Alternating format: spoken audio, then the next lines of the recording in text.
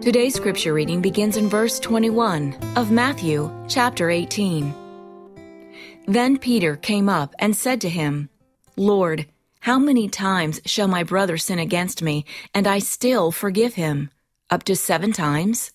Jesus said to him, I do not say to you, up to 7 times, but up to 77 times. For this reason, the kingdom of heaven is like a king who wanted to settle accounts with his slaves.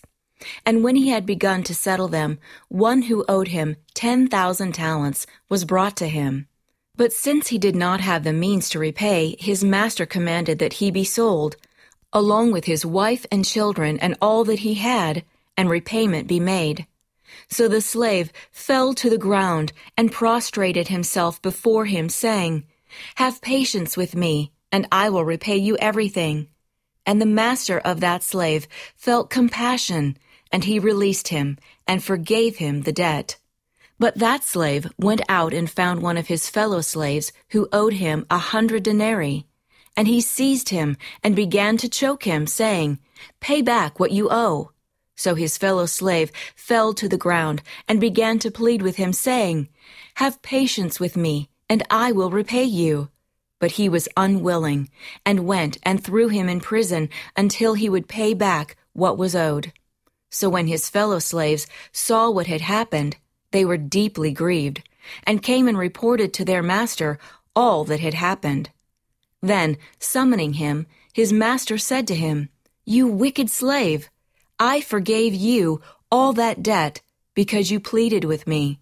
Should you not also have had mercy on your fellow slave, in the same way that I had mercy on you? And his master, moved with anger, handed him over to the torturers until he would repay all that was owed him. My heavenly Father will also do the same to you, if each of you does not forgive his brother from your heart. When someone repeatedly wrongs us, we often try to draw a line at the number of times we'll accept apologies. In other situations, we may attempt to categorize which offenses we'll pardon. But Jesus drew no such lines at the cross. God's unconditional love and His full pardon of our sins means that those of us who have received His gift of grace should also exercise forgiveness toward others with no limitations, even when certain behaviors can't be allowed to continue. Another issue is the temptation to hang on to resentment for a time instead of forgiving instantly. But when we cling to unforgiveness, even for a short period, Satan can gain a foothold. If the Heavenly Father's will is that we forgive, why should we wait? Forgiveness is painful and costly. Jesus felt every nail, every thorn. But a truly forgiving spirit knows that good can come from the unfortunate situation. For instance, good could take the form of God developing our character, or perhaps exposing our weakness to drive us closer to Him. Realizing God is sovereign makes us more ready to forgive.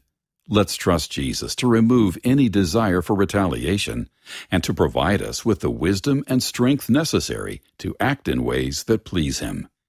And when it comes to forgiveness, let's approach our offender with the intent of reconciling. That means doing whatever God directs in effort to do our part in getting our relationship right, just as Jesus did for us.